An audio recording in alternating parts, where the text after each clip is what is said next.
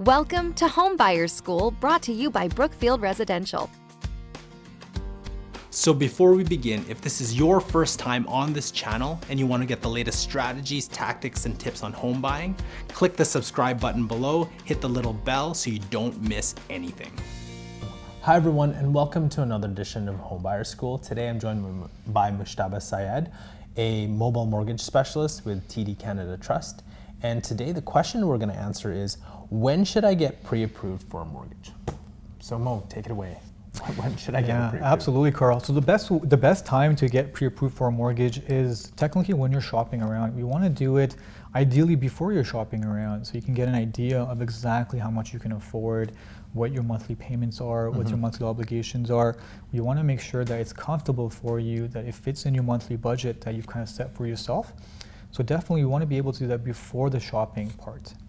And so how far in advance before buying a home?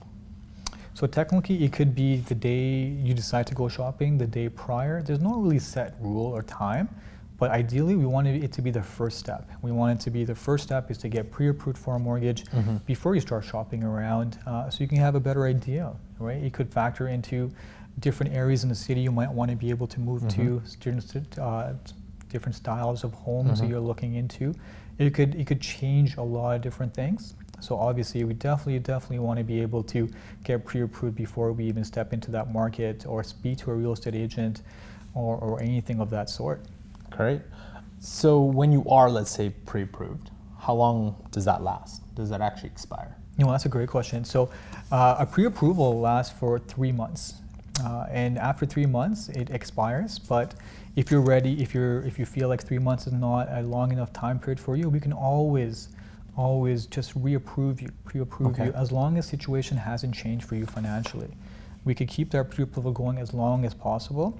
Some things might change in that time. Rates might change. They might go up. They might go down. The other reason why I think a pre-approval is such a great thing to do is because if rates are good right now, it locks in that rate for you. Even though the pre-approval is for 3 months, we can hold the rate for you for 4 months. So in a very competitive interest rate market, we want to get a pre-approval just to maybe hold that rate, even though you might be 2 months away, you might be a month away from finding a house. We want to be able to get that interest rate locked in for you so you can actually benefit from it. But what happens if after those 3 or 4 months that things change, maybe not for you, but just situations change? You can't really, like, the next step would be, let's say, the rate, you're just locked into another rate, right, after the next 3 months. Is that correct?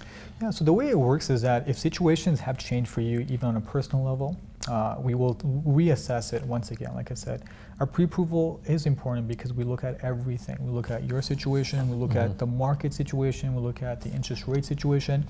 And let's say from the first time you got pre-approved to the second time things have changed, we will reassess it at that time. And once again, talk about what works best for you. You might change your amounts. You might get pre-approved for more. You might get pre-approved for less.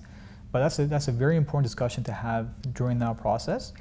But it's nothing to worry about. It's nothing, if you get pre-approved, we don't want you to rush and find a house within those 3 months. Our pre-approved can always be extended. Your situation might have changed, but we can always change the situation to kind of meet your needs and have a little bit more of like a real discussion with you. So never feel rushed that you need to buy just because you feel like your pre-approval is expiring. And how many times can I get pre-approved? As many times as you want, technically till you're ready to purchase, right? Like, once again, we want this to be a very enjoyable experience. We want you to be able to find your perfect dream home, and sometimes it takes a little bit longer to get that dream home. We don't want you to feel rushed. We don't want you to feel that you were forced into a situation or something. It is going to be your ideal home. It's going to be one of the biggest purchases in your life that we really do. One of the biggest investments you're going to get into.